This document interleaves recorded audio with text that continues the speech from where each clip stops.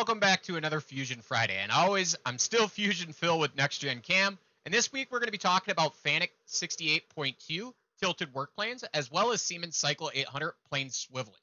We will also show you how to edit your post processor and shift your coordinate system in XYZ, making it much easier on your operator to see what needs to be edited, as well as why you would want to use 68.2 or Cycle 800 to make those changes at the machine much quicker. Let's go ahead and jump in it. But before we do, I'm going to go ahead and run you guys through all of our events that we have coming up. I always get asked, when can I get a chance to meet Phil Brown? Well, that's easy. Just buy some on-site training and request me. I'll happily come out to your guys' facility, get you trained up inside of Fusion 360 and running at any time. However, if you don't really need training or you don't feel that flying me out specifically just to hang out with you guys, we do have the rest of the NexGen team partaking in several events at our partnerships. That being said, we're starting with June 7th. We'll be actually at the HFO New York with NIMAT. Then turning around into June 13th, we're going to be in Denver with Productivity. Wrapping that up, June 15th, we're actually doing two different things. So we're going to be at the Milwaukee HFO as well, doing a ProdSmart webinar online. Moving on to June 21st, we're going to be at Gossiger up in Michigan. And then lastly, currently on our schedule, out in September, we do plan on attending Gossiger Fest in Dayton, Ohio. So to find out more on any of these events, there's actually going to be a link down in the bio. Feel free to click it and check out the different things we offer. Let's get back into our software. Okay, so as you can see here, I already have my part programmed up. Just doing some simple roughing cycles on the outside, coming in and drilling the holes on the one end, and then going in and doing a little bit of milling and drilling on the other end. One thing to pay attention to here is my work coordinate system always stays dead center, top of my stock. So this is good. However, in the event that I am doing something like this, I'm going to go ahead and post this actual toolpath out. And for the purpose of this actual demonstration, I'm going to start with Fanuc, and I'm going to use the Matsura post. But you're going to see the same thing across most of the Fanuc posts at the end of the day. So let's look at this G code. So we're going to come in automatically with a 68.2. We're not compensating anything in XYZ. We are tilting, of course, our 90-degree motions as needed. But down below, you're going to notice that my Z height starts at 1.4287. Well, as an operator, if you're going to look at your actual coordinate system on your workpiece, you're going to notice it starts way up at 1.8 and drills down to 1.4. That could be a little confusing at the end of the day, as well as that location of where the hole isn't referencing our drawing or just doesn't look like good numbers to work off of. So let's go ahead and shift some things around. So I'm going to go ahead and start by moving. In this case, I'm going to go ahead and say edit my toolpath, and I'm going to go to my tool orientation menu. And this is where I'm actually going to use a model box point for reference. So as you can see here, I could actually shift that to the model box. And in this case, I would probably use a location that's called out on my drawing. Again, down and over, maybe it's from center based on what's going on. But that's the very first step to being able to take full advantage of Cycle 800 or G68.2. So as you see, I've went ahead and I've shifted that now. And with that being said, if I go back and post out using either post processor, again, it doesn't matter Siemens or Fanuc, you're going to notice that it actually doesn't change anything in my G code. And the reason why it doesn't change anything in my G code is because I need to edit that post processor to allow it to compensate and actually fully shift that plane in XYZ. So let's go back and do that. So we're going to start by editing this Fanuc post, and then we're going to come back and we're actually going to change the Siemens post after the fact.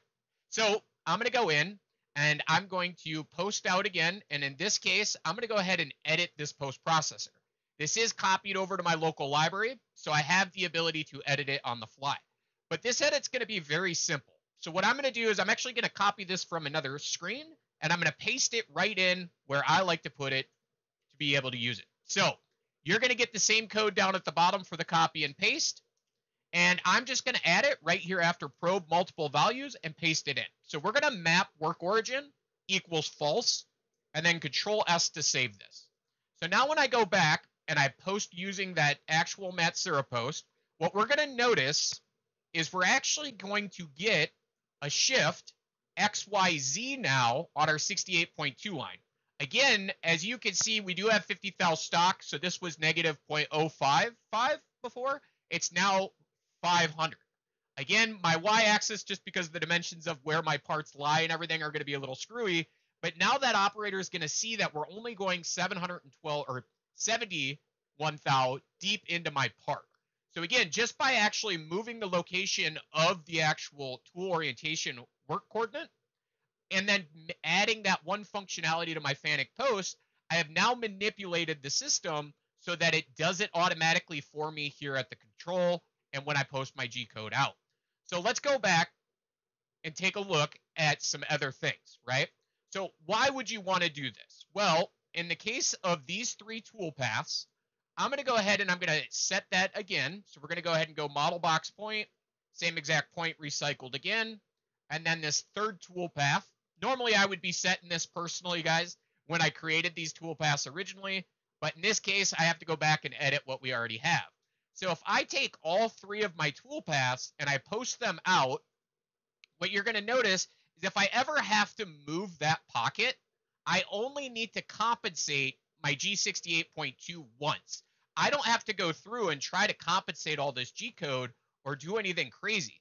Again, that's the luxury of a G68.2 or a Cycle 800. So what does those changes look like in the world of a Siemens? So again, I'm going to go ahead and post this out. I'm going to go into my file system. In this case, I'm going to use the Siemens 840D post. We're going to select that, and then I'm going to go in and edit. This is going to get a little crazy this time around because we're going to do the same change that we did before. So I'm going to go ahead and add in right here my actual mapWorkOrigin. But then from there, I also need to go down to a section, and the easiest way to find this section is Ctrl+F, and then we're going to type in variable x0. So what we have here is integer format 0, semicolon. What I actually need to do, and again, these are all posted down in the bio for everybody, is I'm going to go ahead and copy and paste in these three items that I need. So what you're going to see me do is I'm going to reuse the X. However, I'm going to go back and change that. One thing I did do here, cool tip for you guys, I put this in the variable A, B, and C. So if I wanted to, I could actually hit Ctrl+Z and undo that. So again, where I'm looking to do this is at the X0 line. We're going to go ahead and paste that variable in. Again, we're going to get rid of the integer, put that XYZ format line in. And again, now I'm just going to change the X out for Z. I'm going to change the Y out. And again, this needs to be lowercase. So if you're like me with cap locks turned on, we're going to go ahead and put in that lowercase letter. I need to pull that Z out for a lowercase. And again, Ctrl+S to save that Siemens. We go back to Fusion. We're going to go ahead and post this out. And what you're going to notice is in my Cycle 800 lines now, again, we're actually shifting at the Cycle 800. So again, that 1.5, that 1 inch, that negative 0.05, things of that nature. Again, that negative 0.05 is because my stock to leave being dropped. But all three of these actual tool operations are controlled by this location. So again, a lot of times on a first op part, you're really not going to have to shift a location of something. But if we're talking about op 2, 3, and 4, this is where it really is handy to be able to move individual items as needed, or actually call out the dimensions for the controller to see based on where your drawing calls them out. So as always, guys, it's another Fusion Friday. I hope this helps you out a ton when it gets down to being able to increase your process of the Cycle 800s and the G68.2s. Like that, go out, have a great weekend, get rested up for the Monday morning to come.